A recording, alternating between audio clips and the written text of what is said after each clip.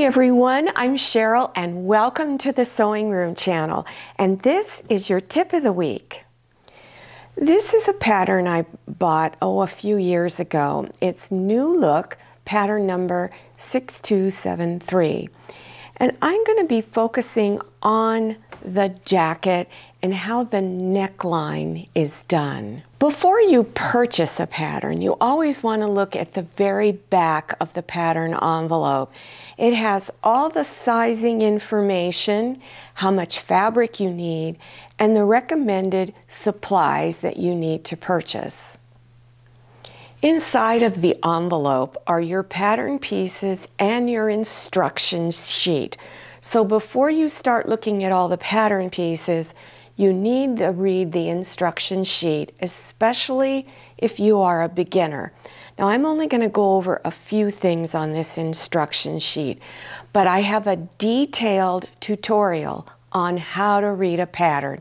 It's like learning a foreign language, so it's really important you understand the terms. When you get your pattern, you need to read this area up here. It explains the special terms that are used and the definition of the terms, and then it has little diagrams up here on how that little term is used. Also, if you're new to sewing clothing or you've never bought a pattern before, you also need to pay very close attention to the layout of your pattern pieces when you're getting ready to cut it. You need to look for the width of the fabric you're using so that you lay your pattern pieces out correctly. I'm going to be talking about the jacket and the back neckline area and how it is done.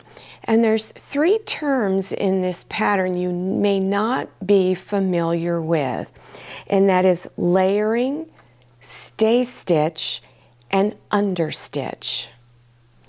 Now, this is a small version of the pattern piece for the back, but I wanted to show you this is basically what it's going to look like, just larger.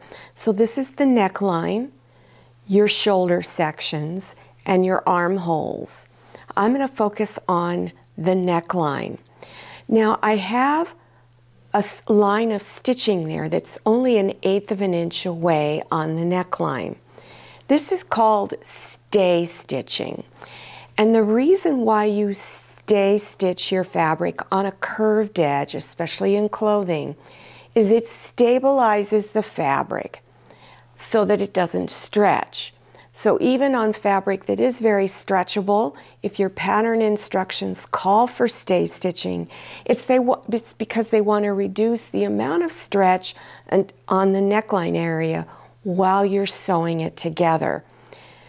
I had already done 1/8 inch wide, and then when I was reading the definition, their version of the definition of stay stitch, they wanted you to do 1/2 inch wide. I'd never been taught that before. I looked at many websites that all said 1/8, so there must be a special reason. It could be the type of fabric they're asking you to use. If you're new, when in doubt, do exactly what the pattern says. Now, I lengthen my stitch a little bit, and always make sure you press your stay stitching flat. You want to relax that thread so that your fabric is very flat.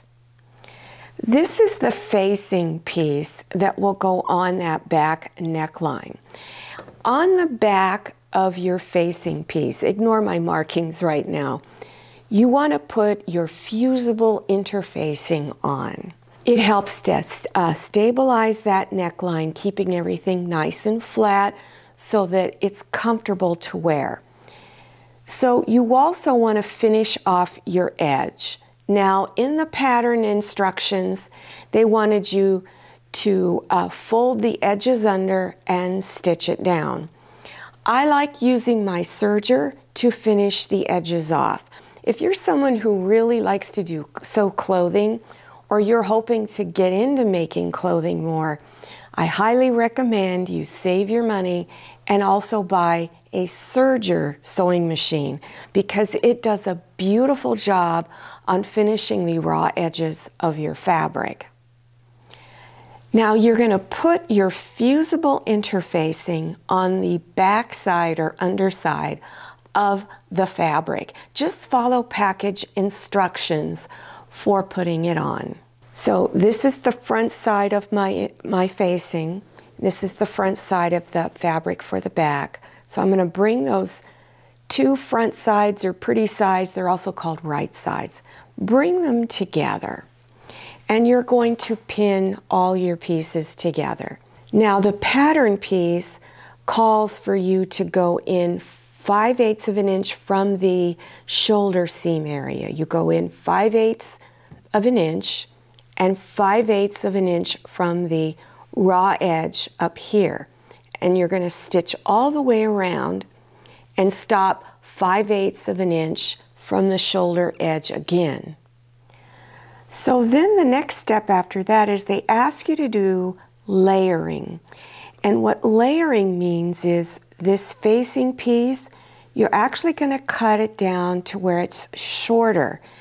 And you do that to take away some of the bulk so that that neckline stays really nice and flat and comfortable. After doing the layering, then you want to take scissors and do slits going up to the stitch line, but make sure you don't cut through the stitch line. Now they show cutting little wedges like this out, and that's perfectly fine. I have a lot of problems cutting with scissors, so I just do a slit. It just is easier for me, so you can do it either way. The next term that they use, and it's the next step after this, is called under stitching. And what that means is you're going to take the facing piece and you're going to fold it towards the seam area right here. You fold it over.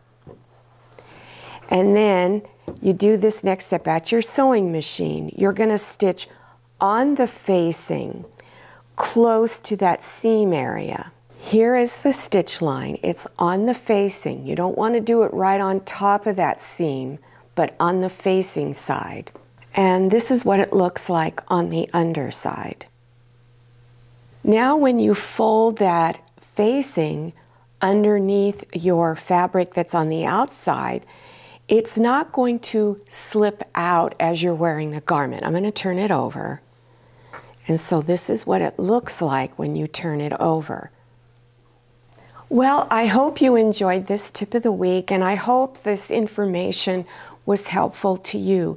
Remember, review that tutorial that explains the different pattern terms. It'll be very helpful to you.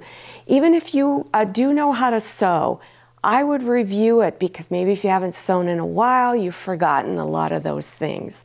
So make sure you go down below your YouTube screen to the description section to look for that link. And again, it's called How to Read a Pattern. I'll also have a link to my playlist of all of my sewing tips. I have over 130 sewing tip tutorials. They're very informative for those of you who are beginners especially, and for those of you who haven't maybe sewn in a while, it's a nice refresher. Also, don't forget to follow me on Instagram. Make sure you go and check out my Facebook page. Thank you so much for watching. I'll see you next time, and happy sewing. If you like the Sewing Room channel, one of the best ways to show your support is to subscribe by clicking on that red subscribe button and give this video a thumbs up. And don't forget to click on share to share this video with your friends. And make sure you click on the bell so you receive notifications for all my new videos. I'm Cheryl, this is Manny, and this is Scotty. See you next time.